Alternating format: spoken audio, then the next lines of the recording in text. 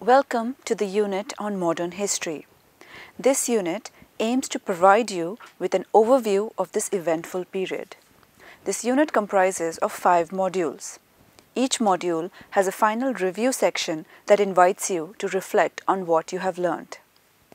We begin by briefly reviewing the highlights of the Edwardian period. In 1900, couturiers displayed their designs at an exposition universelle that was held in Paris.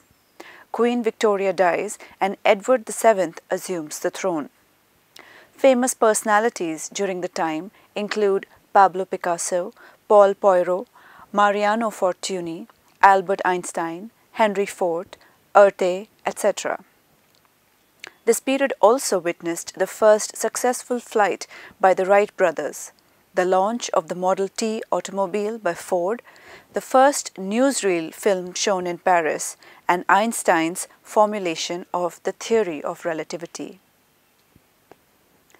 During this period, women wore more comfortable practical clothes that were required for their more active participation in the variety of jobs that they had taken over from men.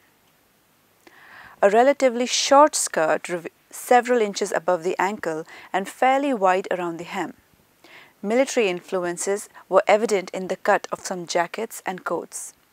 Some of the clothes worn by soldiers passed into use by the general public. A sleeveless vest-like garment was so popular among soldiers that they continued to wear it after the war. These vests were sold at army surplus stores, and manufacturers added sleeves and a zip at the front and made the first sports outdoor jacket. Some important designers of the time include Duché, Paquin, Rouff, Cherouet, Caillot, Suers, Redfern, Worth, and Paul Poirot. Paul Poirot made the corset obsolete. While making gowns that were loose and free, he put women into hobble skirts with hems so narrow they could hardly move. He is famous for using vivid colors inspired from Oriental styles and the popularity of the Russian ballet, whose costumes were designed by Leon Bakst. While Poirot was unique for his times, Spanish-born Mariano Fortuny's designs were considered timeless. He drew inspirations from non-European cultures. Most notable are his Delphus gown from ancient Greece, along with Renaissance and Oriental motifs that appear frequently in his textile designs. Another important designer was Jean Paquin, a French fashion designer known for her innovative and modern designs. She was the first woman to open a fashion house. The Maison Paquin quickly became known for its 18th century inspired pastel evening dresses and tailored day dresses, as well as for its numerous publicity stunts, including organizing fashion parades to promote her new models and sending her models to operas and races in order to show off her designs. Paquin also frequently collaborated with the illustrators and architects for the creation of stage costumes, the publication of dress albums, the decoration of her private residences, reinforcing her reputation as a thoroughly modern designer. During this period, trade routes with Japan were opened in 1850, and this influenced art and fashion. Influences from Japan art was seen in Impressionism. Kimonos became popular for leisure at-home wear for both men and women. The cuts of women's clothing grew less structured. Fabric designs and colors showed more Oriental influences. The main source of information of costumes for this period are surviving clothes from the period, photographs, magazines, mail order catalogs, store catalogs, and motion pictures. The costumes for women varied according to the period, as shown in this timeline. During the Edwardian period, the emphasis was on the S-shaped silhouette. Frilly decorative petticoats and drawers continued to be popular. Ribbons inserted through eyelets, ruffles, and lace edgings were popular in underclothing. The brassiere appeared first in 1890 and gradually became a basic item of underwear for adult women. Typical dresses had high-boned collars, full pouched bodices and skirts that were flat in front and emphasized a rounded hip line in the back. The popular white frilly cotton or linen dresses with these decorations were referred to as lingerie dresses. Bishop sleeves and its variations were predominant. Frilly ruffles, jabots, were often placed at the front of the neck for that fullness. The shape of skirts was achieved by goring or paneling. A tailor-made was a woman's suit which was popularly worn by women. Separate blouses called shirtwaists came in great variety and had features like the bodices of daytime dresses. Tea gowns were worn by affluent women, fortunately loose-fitting gowns. Evening dresses followed the same silhouette as the daytime dresses, with necklines that were generally low, square, round or V-shaped. Cloaks and capes with high-standing Medici collars with wide revers were also worn. Hair was arranged full and loose around the face, or was pulled into a chignon or bun at the back of the neck. The pompadour was a style with hair built high in front and at the sides around the face. Hat styles were large, wide, brimmed picture hats and sometimes included brimless toques. Decorations were lavish with artificial flowers, lace, buckles, feathers and bird wings. Hair ornaments worn for evenings included feather, jeweled combs and small skull caps of pearl called Juliet caps. For footwear, stockings of dark or neutral cotton lisle were often worn during the day and silk for formal wear. Some were decorated with colored clocks, designs knitted into the stockings, or lace insertions. Shoes had pointed toes. Long slender lines and heels about 2 to 2.5 inches high that were curved in and were called the Louis style. Boots were less fashionable but were worn high and buttoned or laced closed. Accessories included large flat muffs, suede or leather daytime handbags or beaded evening bags. Decorative lace or silk parasols were trimmed with fringe or lace. For evening, women carried long folding fans or ostrich fans. Swiss belts were revived from 1860s. Ruffles, boas, ribbons or cravats were worn around the neck. Jewelry was often inspired by Art Nouveau style. Clasps, brooches, pendants, necklaces, dog collars and long necklaces with pendants or single stone earrings were the main jewelry that was worn. Underwear included brassiere, straight corset, knickers and a chemise comparatively lesser in quantity than other periods. The silhouette was becoming narrower and straighter.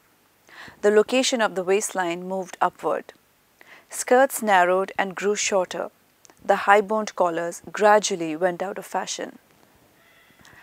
Details like military collars, ruffled jabots and wide revers or lapels were seen in the costume. Oriental influences were also evident in cut and draping styles. Front buttoned closings were used. Sleeves tended to be tight-fitting, ending below or at the wrist with cuffs of contrasting color. Skirts became so narrow at the hemline that it impeded walking. These skirts were called hobble skirts. Slits had to be made to enable comfortable walking. Peg-top skirts were also popular. Tunics were worn over underskirts. Paul Poirot designed exotic tunic styles like the minaret tunic. Jackets of tailored suits were cut to below the hips with an overall line that was long and slender. Man-tailored shirt-waist blouses, complete with neckties and high tight collars, were worn with separate skirts or tailored suits. For evenings, both Empire Revival and Oriental influences were evident. Evening dresses had tunics of layers of sheer fabric placed over heavier fabric. Trains were popular. Sleeves were short, often kimono style, and of sheer fabric. Hair was less bouffant now. Hair was waved softly around the face and pulled into a soft roll at the back or top of the head. Large hats were tall to emphasize height, brimless toque styles, turned-up brims. Face veils were popular. Hats were decorated with artificial flowers, feathers, and ribbons. During the First World War, brassieres were widely available. A combination garment that put together a camisole with a skirt that buttoned under the crotch to form drawers was called cami-knickers. During the wartime years, the silhouette of women's clothes grew wider and skirts shorter, although they did maintain fullness through use of pleats, gatherings, or gores. Waistline was at the natural waist and sometimes slightly above. The fit of bodices was easy and waistlines defined by loose-fitting belts. Necklines were V or square-shaped. Some were edged with sailor collars. Sleeves were generally straight and fitted. Tailored suits became even more popular and had a distinct military look. Special features of blouses were sleeves and yoke cut in one, legomatin sleeves, and Medici or standing collars with necks open. Knitted sweater that pulled on over the head or pullovers became popular. Gabrielle Chanel is credited with this introduction. For evening, skirts were full, with many having tiers or ruffles, floating panels of fabric, or layers of varying lengths. Décolletage necklines were filled with flesh-colored or transparent fabric. Sleeves were worn short to the elbow. Sleeveless dresses had only narrow straps over the shoulder. Hair was worn closer to the face and shorter.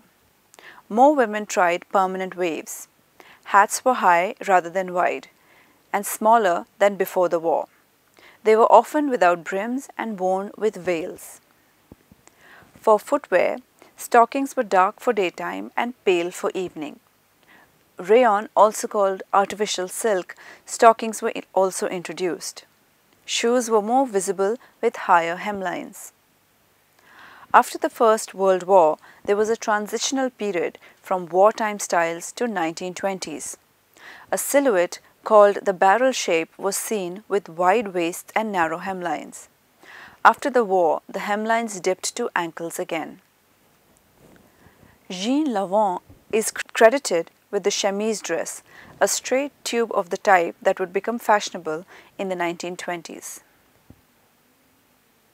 Men's underwear was primarily made from wool and cotton. Union suits with drawers and underwear is one which was popular. Suits consisting of jacket, vest, and trousers were worn with a shirt and necktie, were appropriate dress wear for professional and business employees during the work week. Laboring men wore sturdy work clothes.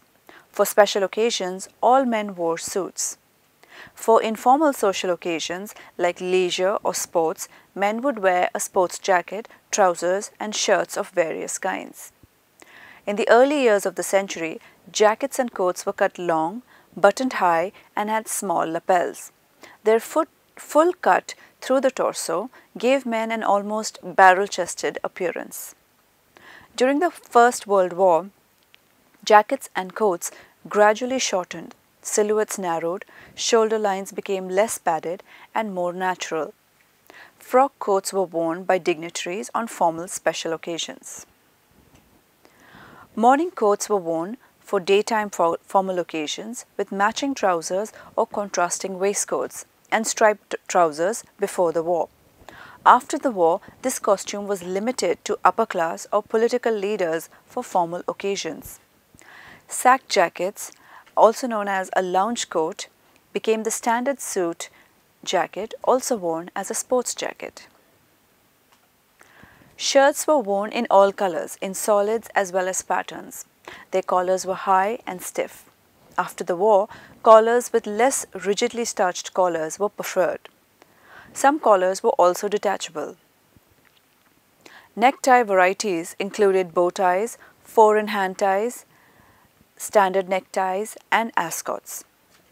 Trousers were generally cut loose around the hips and narrowed towards the bottom. Some had turned-up cuffs, and some had crisp creases in the front.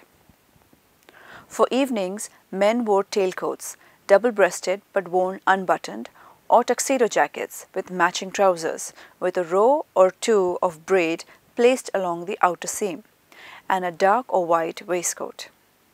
Dinner jackets were tuxedo style, sack-cut and usually single-breasted. Shirt fronts were pleated and had winged collars. Sweaters were worn by working-class men. Collarless cardigans that opened down the front, V-necked pullovers and high-collared styles similar to modern turtlenecks were also worn. Overcoats were full to accommodate the wide-cut suit of the first decade and became more fitted in the second. Top coats ended at the hip. Basic styles included Chesterfields, ulcers, Inverness, Mackintosh and trench coats. The blazer was worn with unmatched trousers for sporting events like tennis, yachting or other sports. Jodhpuris were worn for horse riding. Swimming suits consisted of a pair of drawers or knitted wool suit made up of fitted knee-length breeches and a shirt with short or no sleeves, or a one-piece short-legged round-necked sleeveless tank suit.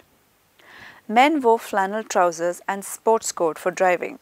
However, leather motoring coats were more practical. On their heads they wore goggles and peaked caps, worn backwards to avoid having them blown off.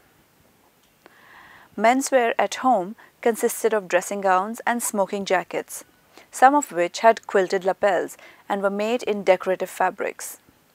Night shirts were still worn by many men, but others wore pajamas.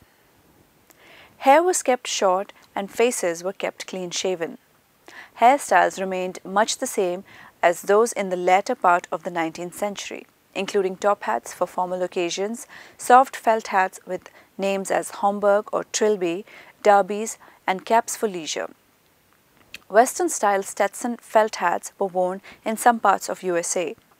For summer, Panama hats, straw boaters, and linen hats made in derby or fedora-like shapes were worn.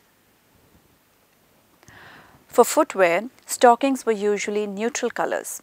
Some were made with few stripes or in multicolored styles. Stockings had ribbed tops and were held up with elastic garters. Shoes had long, pointed toes and laced or buttoned to close. Many were cut high above the ankle. For evenings, black patent leather slippers were popular. Oxford, which were low-laced shoes, gained popularity. Others were two-toned. By the end of the decade, rounded toe became more popular. Accessories included gloves, handkerchiefs and scarves. Walking sticks were popular until automobiles became widespread in use. Jewelry was limited to tie pins, shirt studs, rings and cufflinks. Wristwatches gained popularity with the automobiles. Girls of all ages wore white, light or cream-colored lingerie dresses cut with waistlines low on the hip. Decorations consisted of embroidery, smocking and lace. Other styles had more natural waistlines and full-bloused bodices like those of adult women. For school, navy blue serge was popular, as were sailor dresses, hats and pinafores which worked as outerwear as well. Skirts were knee-length and longer. Gym tunics were worn over blouses, had sleeveless yokes, square necks and belted full-pleated bodices. High-laced shoes were worn by girls. For dresses, they wore flat slippers with one or more straps across the instep, or a flat shoe with an ankle strap. Stockings tended to be knee-high. Most small boys dressed in skirts until the age of 3 or 4. From 1910 onwards, boys wore rompers and when they got a little older, knickers.